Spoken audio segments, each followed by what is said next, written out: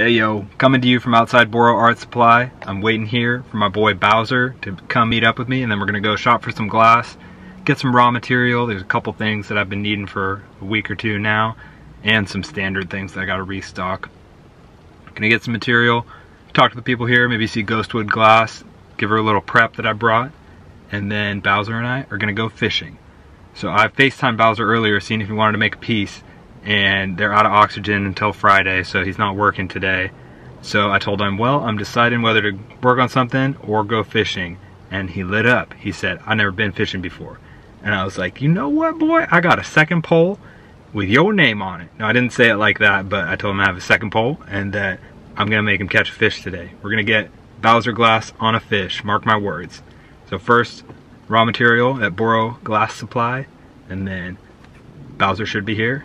We'll go fishing. Thanks for tuning in, guys. Stay focused. While we're waiting though, I thought I'd show you guys my tackle box and maybe what I'm gonna throw today. We're gonna be going for smallmouth on the Willamette, so I'm thinking what I'll get after today is probably this guy. Also, got this deep diver. I don't like throwing these though because they get hung up a lot. My favorite currently that's missing one of the hooks, see, one of the back hooks is missing a hook. This is my Sexy Shad popper. This one's been catching me hella fish this season. I love throwing poppers, topwater, it's super fun. I got this classic rattle trap. I don't know if I'll throw that today.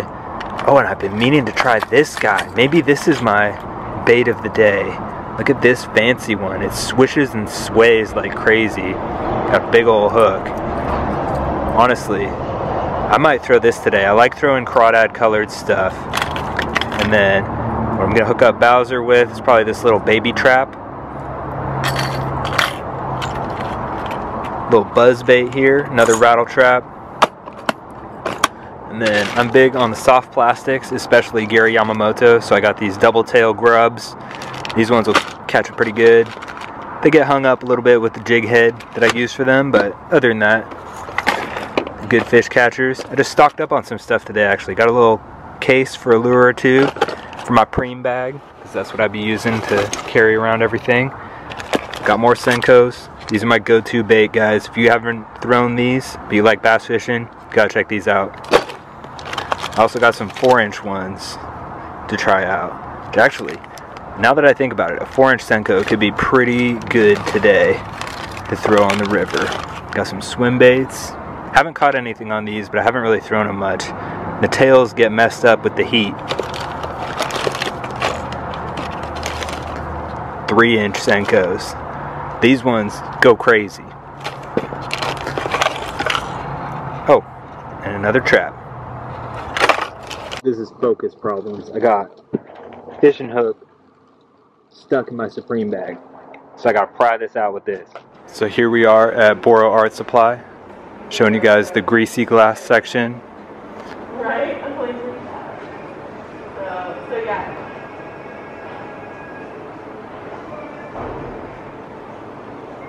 Greasy makes some of my favorite color out of all the companies. They got such cool tones. See what I end up getting today. This is Boro's new location. They moved like a couple miles away from their original shop. Now they've got a big warehouse, tall ceilings, big selection of raw material like colored glass and clear glass. They got the shades for you. They got some cool line tubing for everyone who does wig-wags and stuff. I'm not sure if you guys have seen the ins and outs of like buying raw material, but there's many different ways to go about it. And basically you just grab some stuff here and start melting. Shout out to Shrek.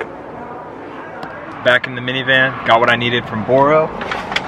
Show you guys a brief look. I got some dark colors like dark purple, and then my dark blue that I use a lot that has the striking surface that I engrave on, and then kryptonite, which is a nice green, and I think another purple, and then a dark blue. So keeping it dark with the colors, and I found some really good deals. So shout out to Boro Art Supply. Love you guys. Appreciate all the help and supplies that you guys have given me over the years. Now, starting up the minivan and Bowser had a little misunderstanding. He thought I was going to meet him somewhere else than I did, so now we're off to find Bowser at the fishing spot. Here, put him on a fish. Let's go.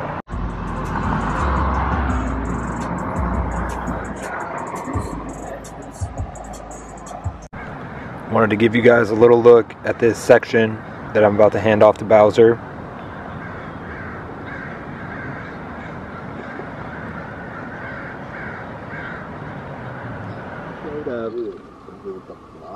Yo, just hit Boro, about to do some fishing. I'll put you up on game. I'm gonna show you what you need, what we're gonna do. We ready? Alright Bowser, before you lock up, you have to have this and make something crazy with it. Dude, perfect, bro. Let's get after exactly it. What we're gonna do with this. Let's get it. The crucial spot here. Dude, we got good dinner tonight, boys. We eating good. That's a sturgeon head. You know what sturgeon is? I'm guessing it's a big fish. Yeah, it's like the big gray freshwater fish that have cartilage and they're like, look like ancient dinosaurs kind of. Oh, yep. Yep, that's one of those heads. I've never actually seen one in person like that though. That's kind of gnarly. Damn. Alright guys. They do. They go all kinds of places. So we're looking for a little way down here because right down here there's some riprap rock and some dock structure, as you can see. Some things where smallmouth bass might be hiding out. Here's Bowser Glass. He lost his first fish. I lost it, but he hooked one before me, guys, and he brought it in. He botched it. All right, so this is gonna be the cast. You're gonna get it on film right here. Yeah, this is the one. Pretty on point. Doesn't hurt to cast along the shore, too. Oh, really? Yeah, you can just kind of cast parallel to the shore in some ways. He's bringing it in. How are these fish gonna possibly resist this? A nice rattle trap. We need a straddle lure. You're not even in the water, player. You gotta like let it sink, or what that means is it might have gotten tangled. Man, you just want that thing to be buzzing.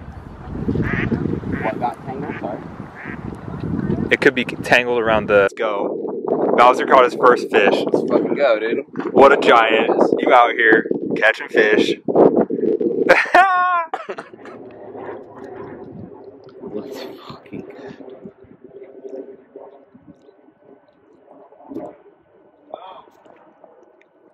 Yes, sir. He was like, can't let Bowser fucking catch all these fish, dude.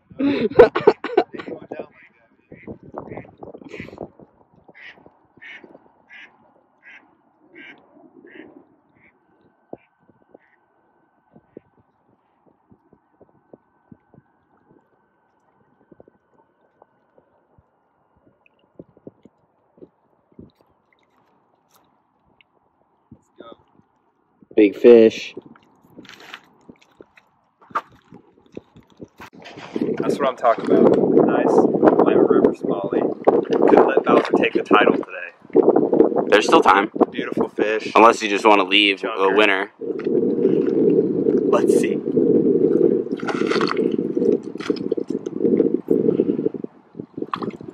Fuck yeah, dude. There he goes. So sick. So fun. A little perch for the vlog, I guess. I've never caught a perch here before. Bowser Glass in his natural habitat, coming upon this last cast before he moves spots, and he nails it. Will he land a fish? We're witnessing sailing lessons right now.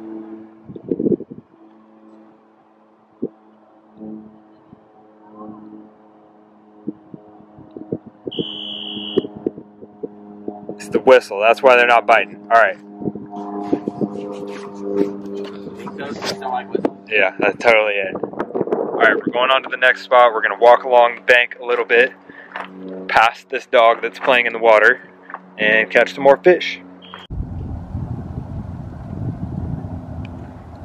We stopped getting bites, so I switched up to a little 3-inch wacky Senko. How you doing, Bowser? Doing good, bro. You about to catch a big one this next spot? Yeah, I think so. I think I'm gonna try to like discreetly take a piss in these trees. Alright. Vlog update. Caught a nice one. Little chunker. Probably 12-incher. What do you think? Is that a $5 foot long? Whew. At least. Let's go. Maybe 11.8. Wacky rig paying off. These fish are so beautiful. Woo! Rattle trap. Woo! Biggest one yet, baby. Woo! Let's go. Woo! Yeah. You gotta be extra careful. They're all hooked up like this. Oh, look at that fucker, bro. One out, get him lit. Get the other out. Nice little 2-pound smallie. It's fucking Get it for the vlog. Broke off my fancy lure. Ooh, I gotta wash mine. Switched up to this little classic rattle trap. Second cast caught a 2-pounder. 1.5 or 2. Super fun fight. Smallies fight so good. So beautiful. Let's go, Bowser. You got some catching up to do, baby.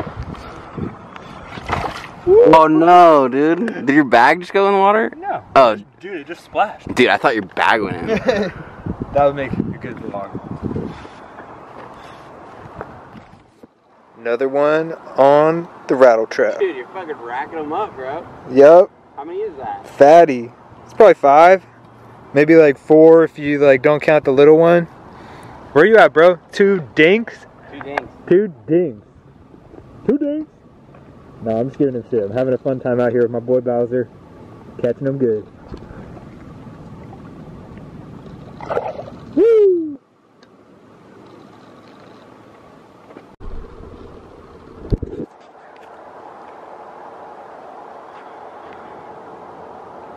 How the hell did you do this, man? It's Tangle Tech, dude.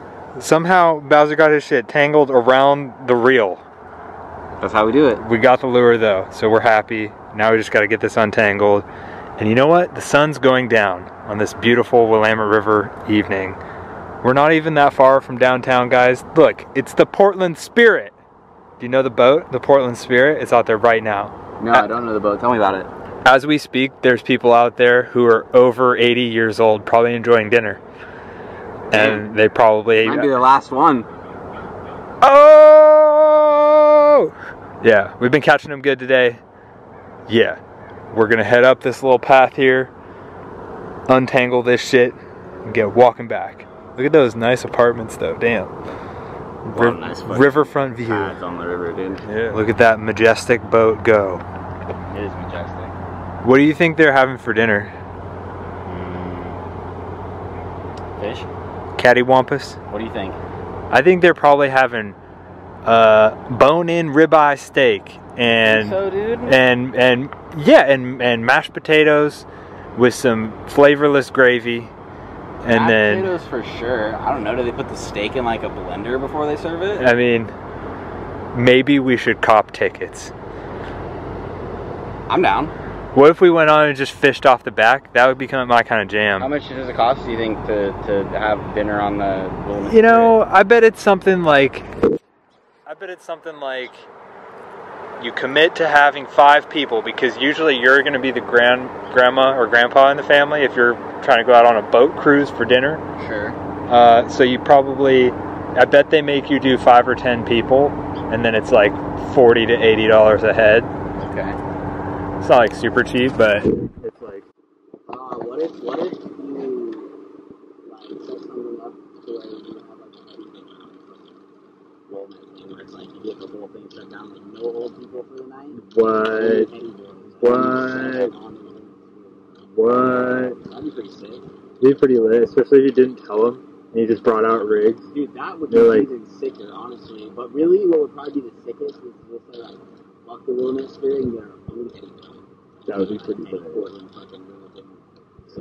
River dinner. Man, it's got a nice ring to it. Doesn't it? Let's put a pin in that. It really rolls off his tongue. Heavy river dinner. Heady river dinner. HRD. What do you guys think is in this tire? It looks pretty sus. Actually, that's success. Yeah. I think it's probably body parts of some kind. Hey, fun fact, my old fishing buddy found a body on the Willamette River. No way. Yeah. Yeah. That's actually not surprising. He dead ass found a body. Get it, dead ass. Hey, like, comment, and subscribe if you guys think we should have Bowser on Corny Dad's podcast. What do you think? Want to hear more from this fuck? He's pretty cool. Alright, we're almost up here. Ooh, we gotta do some sketchy shit. I know, right? It's so much less stressful. Yeah. We probably just walked like, probably almost a mile on gravel, like not gravel, like riprap boulders. Yeah. Fucking busting ankles. So that's where Catching the fish dinks. be. Dink Squad.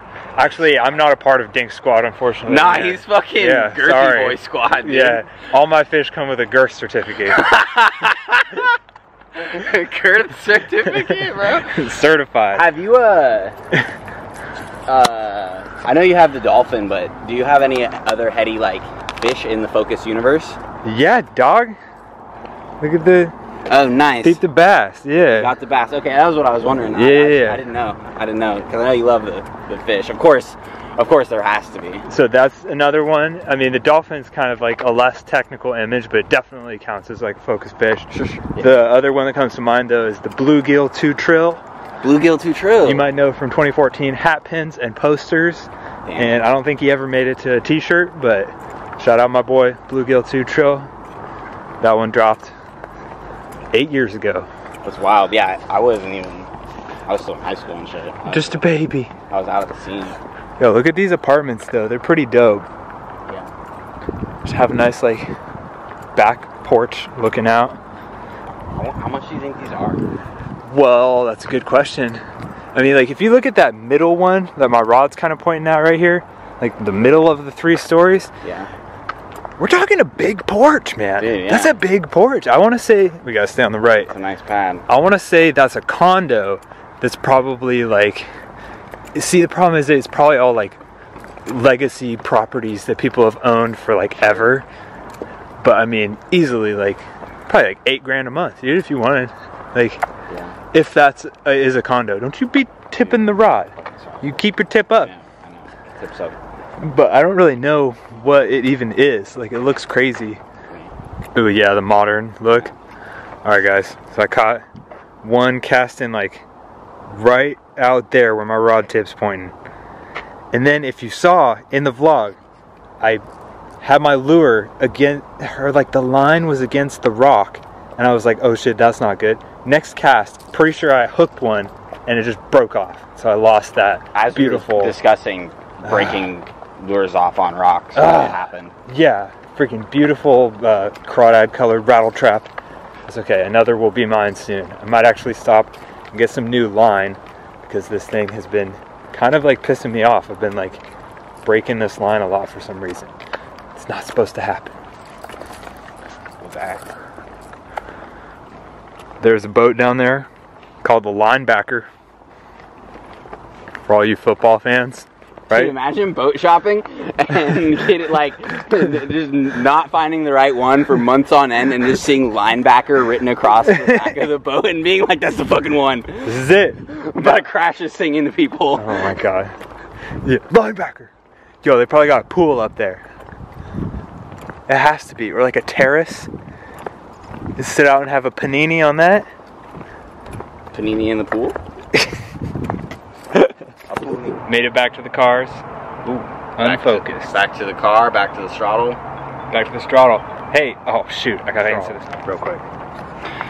Yo, hello Focus Gang. This is your Western Regional Throttle Gang representative here today to tell you all about the most groundbreaking scientific and artistic revolution of the 21st century and any century before and or after that. We're getting in here to the Stratmobile to grab a throttle here and show you guys what it's all about. So this here is the original Trod traditional style throttle. It's a straw bottle instead of the regular banger. This is a fixed glass straw that you just put the concentrate like right onto, and it's the best thing the world's ever seen. And I can give you guys a little demonstration right now if you like. So when your regular dabbing style, it's like, you know, you got to carry around the Q-tips and the carb cap and wait for it to cool down and stuff, and it's just none of that bullshit with this. It's like designed with GDE technology, groundbreaking dabbing efficiency technology. Yeah, it's like the best thing the world's ever seen. You're gonna take a dab? Oh yeah. Take a straddle dab? Yeah. Let's go. What version is this? I was telling them this is a traditional trod straddle. This is the original design, and that it's a straw bottle. Some good quality footage, man. I know. You gotta put the hand behind it. It's honestly really hard. There we go. Look at that beauty. Wow. Exactly. And there's even other models as well. There's heady straddles, and these are all one of one, guys. This is something that you'll never see again or have seen before. It's truly groundbreaking technology. Like this video and leave a comment, say we need a focus straddle if you guys want to see a focus straddle. Absolutely. Gonna need you guys to run it up, so get to it. So vlogging will definitely reduce your straddling time, but the best thing about a straddle is like it's a full spectrum dab, you know what I mean? Not in the full sense of the spectrum of like the U of the hash itself, but in the heat spectrum, because it starts hot, but it cools so rapidly that it gives you that like punch from a little bit of a spicy dab and then ends on a terpy note. So the biology of it really accentuates the fluidity, which in turn makes your experience a conundrum. Is that what you're saying? Yeah, absolutely. Dude. Wow. For such a scientific guy, I wish you guys could see the torch he's using. He's using a crackhead torch. Or I mean, a bleep bleep. A bleep bleep bleep. A bleep bleep torch, yeah. So I think if you don't put bad things at the beginning of the video, then it's okay. But if you open with a straddle dab, yeah, you're gonna get it. This is a closer. Yeah, this is a closer.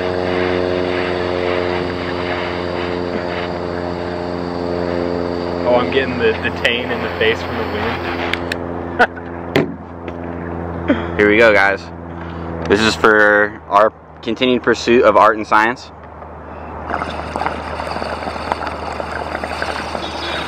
Oh, wow.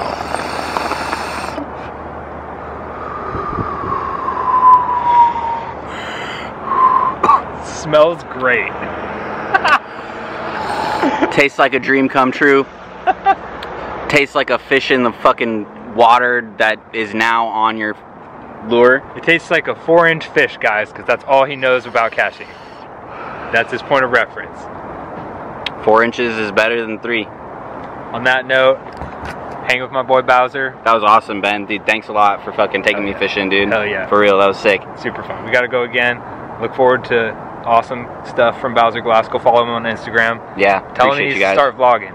Let's do it. Love you guys. Stay focused.